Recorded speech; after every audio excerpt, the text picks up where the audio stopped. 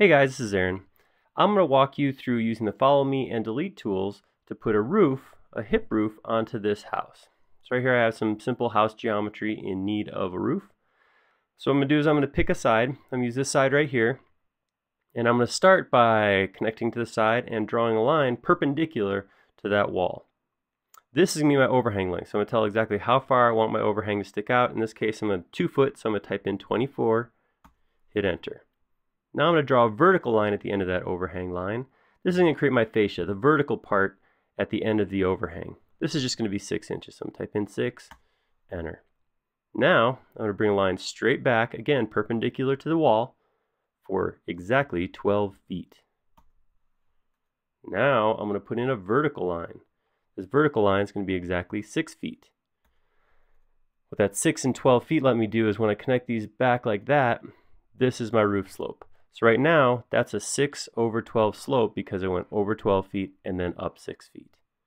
I'm going to grab my overhang line here, and I'm going to close this shape up, and there I have my roof profile. What I'm going to do now is I'm going to select the surface of the top of the house, and I'm going to hit follow me, and then pick my profile. That's going to stretch that profile all the way around the house. They get a bunch of overlaps here at the top where the surfaces cross each other, so what I need to do is clean that up. I'm going to triple click on the roof. I'm going to right click and say intersect faces with selection. That's going to break all those surfaces up. Now I grab my eraser tool, and any place that these planes pop up, I'm just going to delete those lines.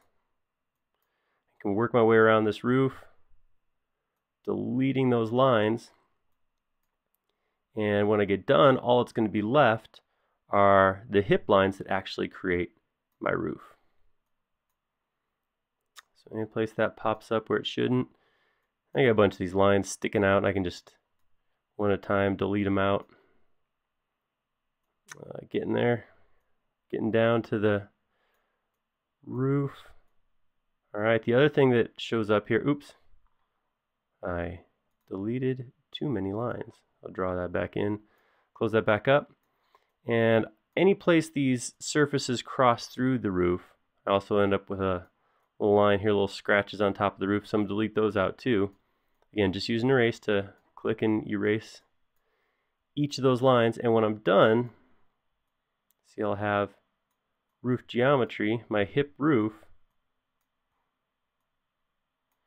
architecturally correct, got my correct overhang, fascia, and my 6/12 slope in just a couple minutes.